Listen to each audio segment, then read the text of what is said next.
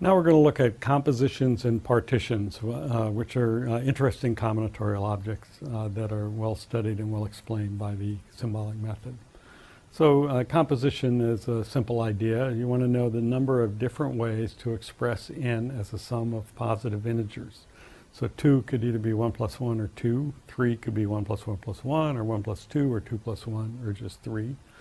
And so forth. There's 8 ways to express 4 as a sum of positive integers, and 16 ways to express 5 as a sum of positive integers. And again, it's easy to guess the pattern. There's 2 to the n minus 1 ways to express n as a sum of positive integers. And that's easy to see with the symbolic method. We start out by just considering integers as a combinatorial class. So let I be the class of all positive integers. So it's just like unary. So we take an atom and we give it size 1, so its generating function is z. If we have 7 of them, then we have z to the 7th. So the generating function for the class of integers is for every integer z to the size of that integer, or if we collect them by n, I sub n z to the n. And what is a positive integer? It's a sequence of at least one atom. And so from the symbolic method, the generating function is z over 1 minus z, so that means that there's one integer for all positive n. And so that seems like a trivial derivation, but again, making these kinds of arguments for things that we understand so well lead us immediately to be able to address more complicated problems with the same basic structure. So now if we look at compositions, what we can do is essentially think of a number as being divided up into smaller pieces just by putting, if we have 12 dots, we can put bars in with the 12 dots, and wherever the bars do, we convert back to unary. So this is one composition, 1 plus 3 plus 1 plus 5 plus 2 equals 12. And if you look at it that way, and again, the generating function in the standard way, then a composition is just a sequence of positive integers. So a sequence of positive integers is a composition, and then grouping by n, we just need to find coefficient of z to the n. But sequence of positive integers, the generating function is immediately 1 over 1 minus the generating function for integers, and that one's z over 1 minus z, and if you do the math, you get 1 minus z over 1 minus 2z for the OGF for compositions. And then expanding that, it's 2 to the n minus 2 to the n minus 1, or 2 to the n minus 1 different compositions. So very straightforward to analyze this combinatorial structure with the symbolic method. You can argue combinatorially if you want. There's n minus 1 spaces between the n dots, and every one of them could have a bar or not, so that's why there's 2 to the n minus 1 possibilities in terms of number of compositions. Now what about partitions? What if we don't care about the order? Same way as we did for trees. So there's 3 partitions of n integers. So we'll take the one that goes in decreasing order. All of these, 1 plus 1 plus 1 plus 2, 1 plus 2 plus 1, and so forth, they all represent the same partition. We'll keep the one whose parts are not increasing.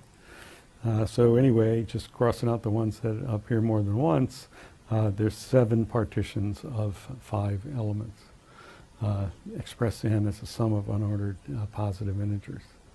That's not so obvious what the answer to this one is. I think you'll look at the, you're not going to find the 2 to the n minus 1 pattern here. And people have studied this actually quite a bit.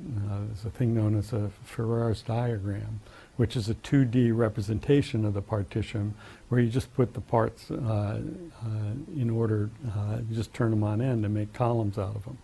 So if you have that partition, 8 plus 8, and so forth, so that's parts are in decreasing order. If you just turn the dots on end, you get this Ferrar's diagram of the 42 dots. and it's non-increasing, so it's a staircase down. The question is, how many different diagrams are there? So the question is, how many Ferrar's diagrams are there with n dots? And again, this seems like a toy combinatorial question, but actually it's going to require the symbolic method and also saddle point asymptotics. It's one of the most difficult asymptotic problems we'll run into. And even so, not only that, there's lots of applications where people want to study these things, not just analysis of algorithm, but particle physics, and it's related to Lie algebras and representation theory. So you can find these objects studied in physics journals, not just math and computer science journals.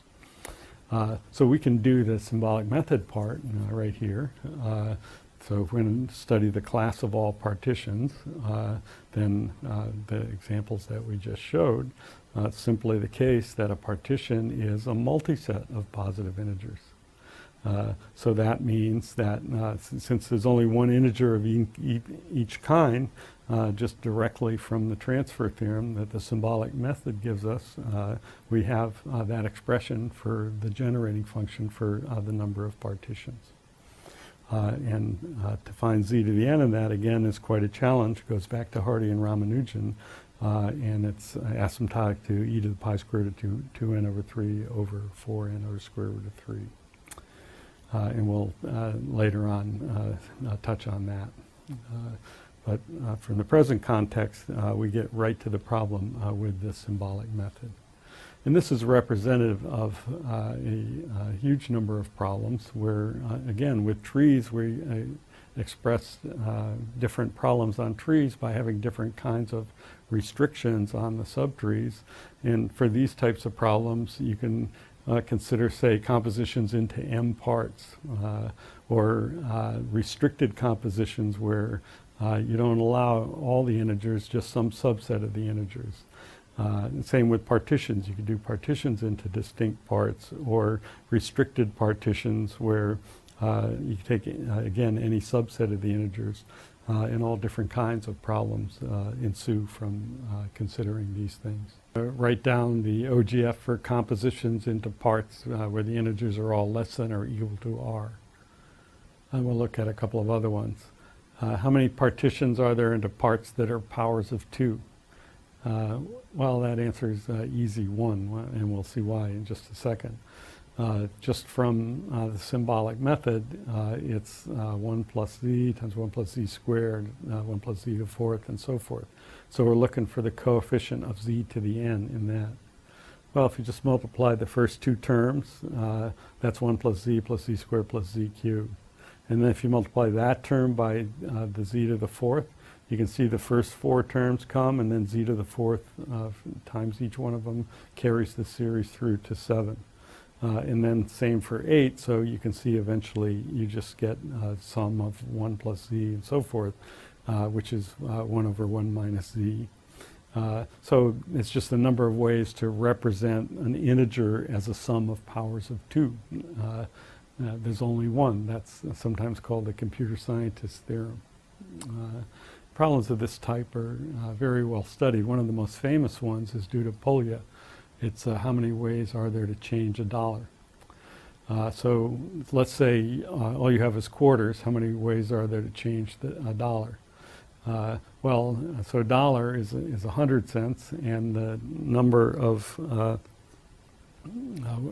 ways to represent an integer with quarters as a sum of 25s is 1 over 1 minus z to the 25th. So coefficient of z to the 100 in that is just 1. There's only one z to the 100th term. So the only way to change a dollar with quarters is 1 with 4 quarters. So that's fine. So what if you have dimes too? Well, it turns out there's three ways to change a dollar with quarters and dimes. So you can do that by trying to figure out the possibilities, or we can do it with generating functions too. So number of ways to change a dollar with quarters and dimes is coefficient z to the 100 and 1 over 1 minus z to the 25th, 1 over 1 minus z to the 10th. That's the number of ways to represent an integer as a sum of 25s and 10s. So if you multiply out those power series, and look for coefficients of z to the 100, well, you're going to see there's going to be the 1 times a z to the 100th out here. There'll be 2z to the 50th multiplied together, and then there'll be a z to the 100th in this one times that one, so there's 3 different things. In fact, what you can do is just throw out the irrelevant terms if you're just looking for the coefficient of z to the 100, and then you get the 3 different ways.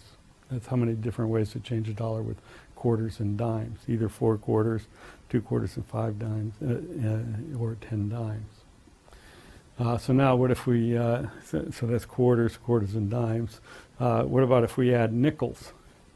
Well, now if we add nickels, you're going to say, well, I want a computer to do the symbolic analysis. Or what about pennies? So how many different ways are there to change a dollar with quarters, dimes, nickels, and pennies?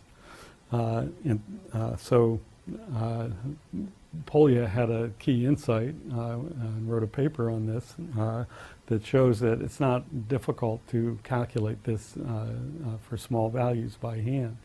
And it's worth looking at because it illustrates a general phenomenon that very often one thing that we can do with generating functions is use them to get recurrences, and then we can compute with the recurrences to at least know numerical values of the things that we're studying. So what Polya pointed out was that if you have a generating function b of z that's equal to another generating function a of z times 1 over 1 minus z to the n, then you multiply both sides by 1 minus z to the n, and you get this following recurrence, that b sub n equals b sub n minus m plus a sub n. So that gives a way to go ahead and compute the small values. So, so for this example, we're going to add the nickels and then the dimes and then the quarters. Actually, you could do this in other orders too. So add, and we're only doing, since everything's a multiple of 5, we'll only look at the coefficients of z to the power that's a multiple. So if we want to compute b sub n, so we're going to compute b sub 5, then we take a sub 5 and add b sub 0 to it. If we want to compute b sub 10, then we take a sub 10 and add b sub 5 to it, and so forth. So for this line, it's easy to figure out what happens. We just get n plus 1. So now it starts to get more interesting for the next line. So now if we want to know, we start out with the first two are 1, but now if we want to know b sub 15, then we go 10 back, so that's a sub 15, that is the line below, plus b sub 5, so that gives 4. And then 2 plus 4 is 6, 4 plus 5 is 9, 6 plus 6 is 12, 9 plus 7 is 16, and so forth. So add each one to the one 2 back. So to get this one, we get 15 plus 49 is 64, and so forth. And we can just fill in that whole line in that way. And then finally the last line, that to get 25, we just go back to 0 and add a sub 25, and then now we can skip 5 at a time because our goal is just to get to 100. So 49, 72 is 121, and then we have 242 different ways to change a dollar. So it's an easy way to do a computation based on the generating function, even though computing this in general might be a bit of a challenge for various different types of restrictions. And if you want to do an exercise, start with this table and say the government switches to 20-cent pieces instead of dimes for some reason. How many ways are there to change a dollar? And you can run through this computation in the same way. It turns out there's a lot fewer. So that's Polya's change a dollar problem. That is an interesting problem related to compositions and partitions, showing how we can use OGFs to address some of these problems.